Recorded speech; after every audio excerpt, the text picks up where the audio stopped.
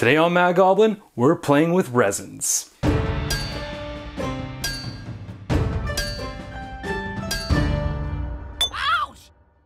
Hey folks, I'm Mike. And I'm Steve. When we were working on our dice tower, we ran into a prickly predicament where we wanted to add a body of water to it, but our resin order wasn't going to make it in on time. So we had to improvise with either the epoxy or the polyester fiberglass resin that we had in the shop. After the success we had using the polyester resin and realizing how much cheaper it was than the stuff we normally use, we decided, let's start experimenting to see what other budget alternatives we could find. Now there are some real limitations to the polyester resin and the epoxy, like a yellowish brown color and lots of bubbles. And we certainly can find some more expensive options out there that have none of these faults, but that defeats the entire purpose of finding budget alternatives. We're looking for something that will give us the same results as professional grade products, but without spending a whole lot of money. As a quick disclaimer, none of the products featured in this video are sponsored. So we scoured the web and local stores, and we brought together a bunch of different products priced at $20 or less. And now, we're going to run them through their paces. And find out which one is the best.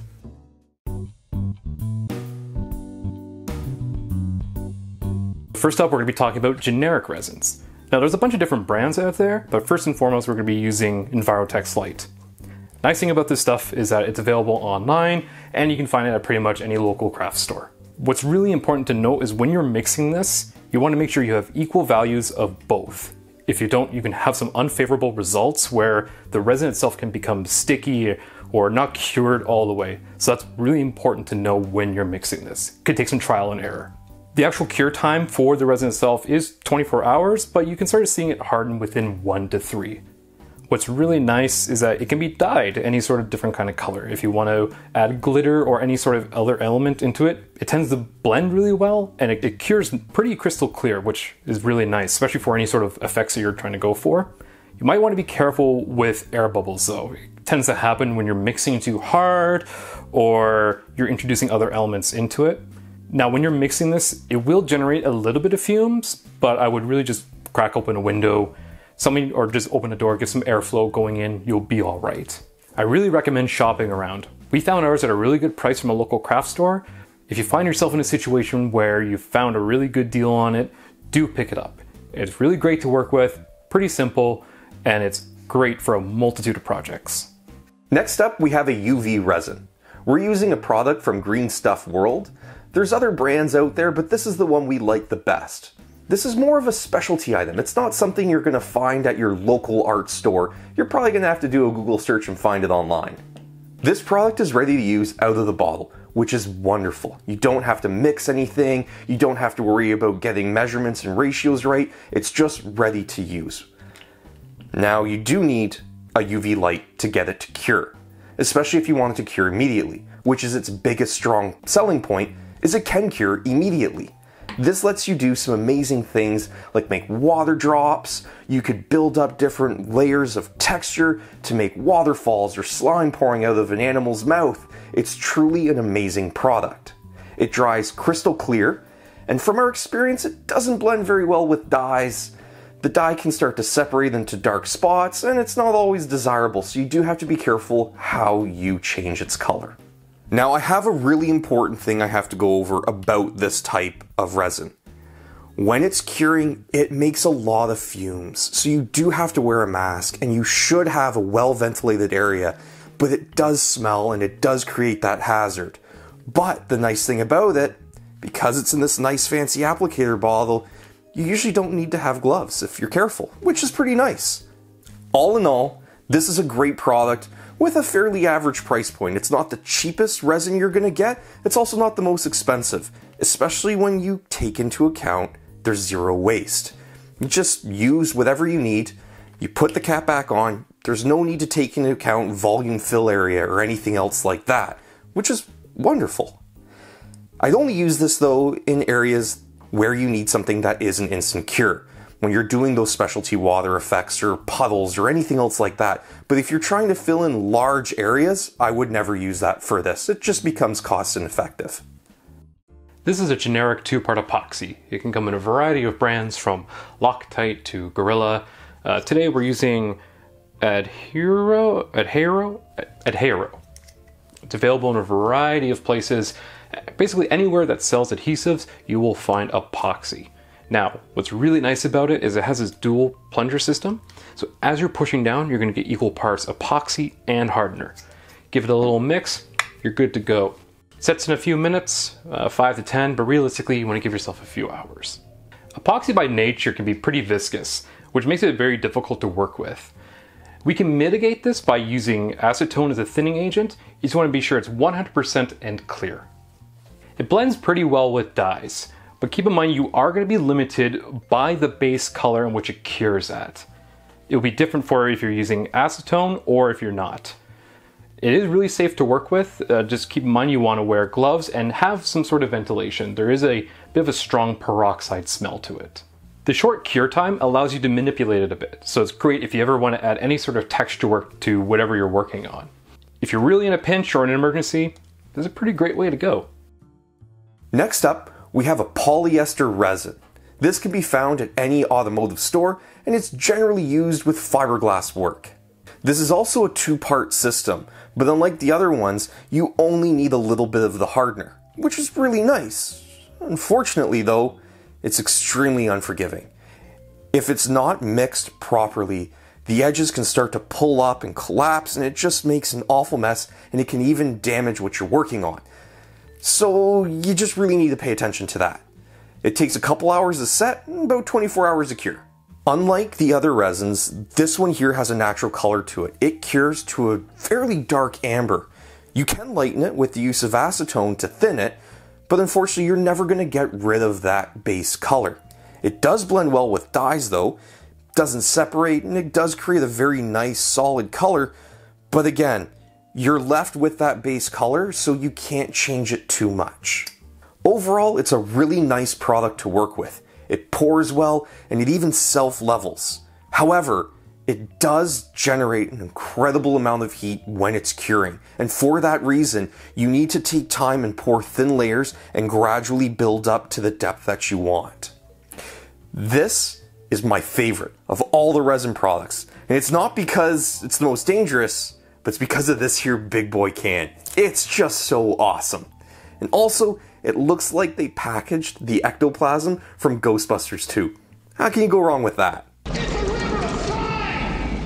As I said, this one is the most dangerous of all of the resins that we're using here today. And for that reason, it's mandatory that you use all of your proper protective equipment.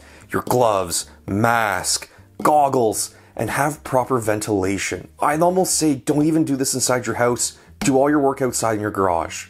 Now, despite me joking about this one being my favorite, it actually has the most limited uses of all the ones that we're experimenting with today. I would really only recommend using this if you're going to be doing murky or swampy waters, like we did with our dice tower, or if you're going to paint it, and then it's an excellent use. Next up, we got silicone caulking. We're using the Home Builder brand, but you can use any clear 100% silicone found at your local hardware store. This stuff is ready to use right out of the tube. Now, depending on the brand you use, you may have a different finish than what we got. When we use it, we had a bit of an icy, sort of frosted finish to it. Keep in mind that because it is a silicone, it's not going to be hard either. We're going to break this down into two sections. First, we're going to talk about using the silicone raw as it is.